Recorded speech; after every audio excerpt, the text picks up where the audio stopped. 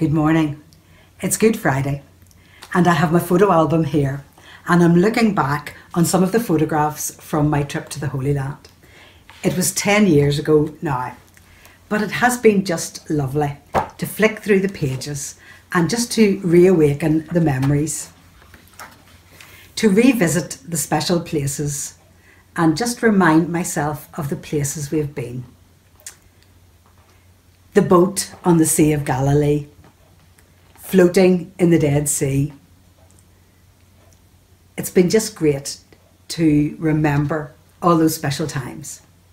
But for me, one of the special things that we visited was the Garden Tomb. I don't know whether you've heard of that or whether you've visited there before, but the Garden Tomb is a garden in Jerusalem. It has an ancient tomb in the garden. It's outside the city walls and it's near the Damascus Gate. And the Garden Tomb really came about. In the 1840s, there was a German theologian and he'd been reading in the Gospels about Jesus carrying his cross, being taken to the place of the skull for crucifixion. And as he was in Jerusalem, this theologian saw a rocky cliff that really resembled a skull and wondered, could this be the place where Jesus was crucified?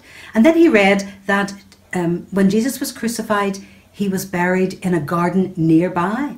And there was this garden nearby. And he wondered, could this be the place where Jesus was crucified, where he was buried, and from where he rose again? That idea was taken up by others over time, and today the Garden Tomb is a place where anyone can visit. It's open to anyone. It's not like a tourist attraction. It's more a place where people come to see the tomb. They come to perhaps to encounter, to be quiet, to think, to reflect. And it's a very special place for many who visit Jerusalem. Sometimes groups will go there and will have Holy Communion in the garden. The Garden Tomb organisation, charity, they don't make any claims that this is definitely the place where Jesus was buried. But in a way, that doesn't matter quite so much. Because for those who visit, including me, that place is a wonderful place, can be a wonderful place of encounter with Jesus. Now, when I was looking through all the things that I had from those holidays years ago, what did I come across but a video from being in the Garden Tomb? And it was a video where I was reading from the Gospels, sitting in the Garden Tomb. You'll hear the birds in the background, and I hope that just this little snippet that we're going to use might just give you a flavour of our visit to the Garden Tomb.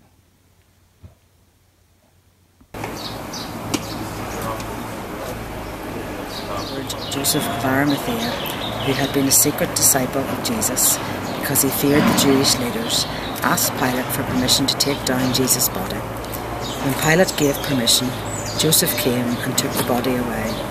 With him came Nicodemus, the man who had come to Jesus at night. He brought about 75 pounds of perfumed ointment made from myrrh and aloes, following Jewish burial custom. They wrapped Jesus' body with the spices in long sheets of linen cloth. The place of crucifixion was near a garden where there was a new tomb, never used before. And so, because it was the day of preparation for the Jewish Passover, and since the tomb was close at hand, they laid Jesus there. On Sunday morning, while it was still dark, Mary Magdalene came to the tomb and found that the stone had been rolled away from the entrance. She ran and found Simon Peter and the other disciple, the one whom Jesus loved. She said, "They have taken the Lord's body out of the tomb, and we don't know where they have put him." Peter and the other disciple started out for the tomb. They were both running, but the other disciple outran Peter and reached the tomb first. He stooped and looked in and saw the linen wrappings lying there, but he didn't go in. Then Simon Peter arrived and went inside. He also noticed the linen wrappings lying there, while the cloth that had covered Jesus' head was folded up and lying apart from the other wrappings. Then the disciple who had reached the tomb first also went in, and he saw and believed, for until then they still hadn't understood the scriptures that said Jesus must rise from the dead.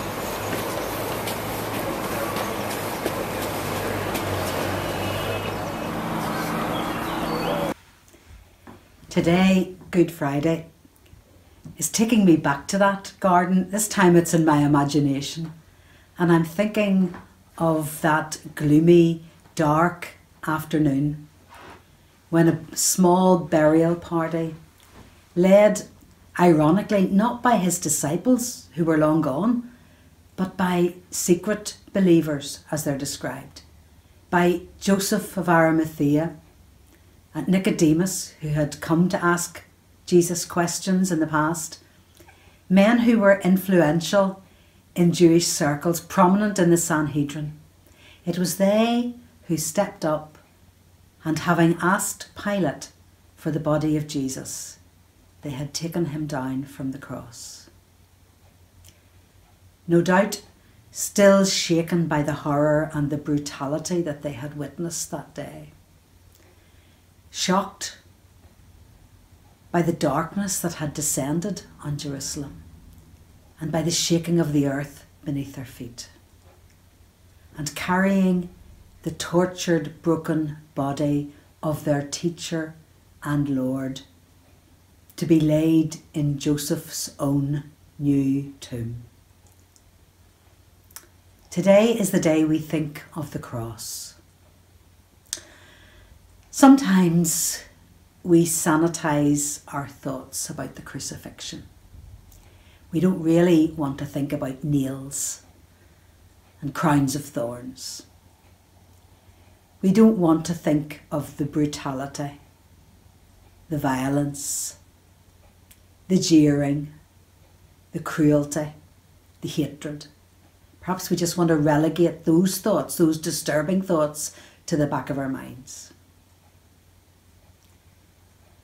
But the cross, the symbol of death, has become for us a symbol of life, new life. The cross, the cruel cross, offers us forgiveness. The cross, that cross of rejection, offers us belonging and acceptance.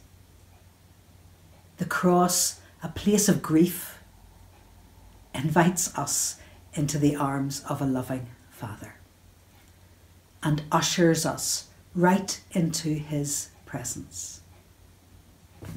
Today, just for a few moments, let's linger at the cross.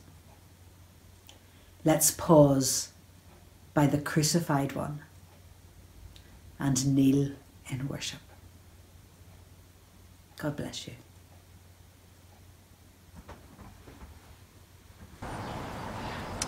Join with me now as we pray together. Lord God, the world wants us to rush, to dance to its tune, to meet its deadlines, but we need to pause. Not for self-indulgence or satisfaction, but to spend time with you. Let us pause at that rock on which our faith is founded, and remember well all that you have done for us. Rejected by the religious, abandoned by the fearful, and abused by the cynics, our Saviour takes it all onto his shoulders. Our sins have been carried by him, a load that we cannot manage. He bears the sins of the world for us all. It is not the nails that hold him there, but his love, which keeps him faithful to you. A day that is of pain and suffering, and yet a day that is good. Words of gratitude seem so inadequate, and yet we want to thank you, Lord God, for all that this day means. We mourn the sacrifice and yet celebrate the victory. Sin no longer has the final say. Our debts are paid and our redemption bought. So as Christ has given himself for us, may we learn to give ourselves for you. Let our faith be strengthened and our love deepened. May we give not just this moment of reflection, but our whole lives to you. May we know your love, listen to your voice, and commit our lives as we respond in love and adoration. For we pray this in the name of our crucified Saviour, Jesus Christ. Amen.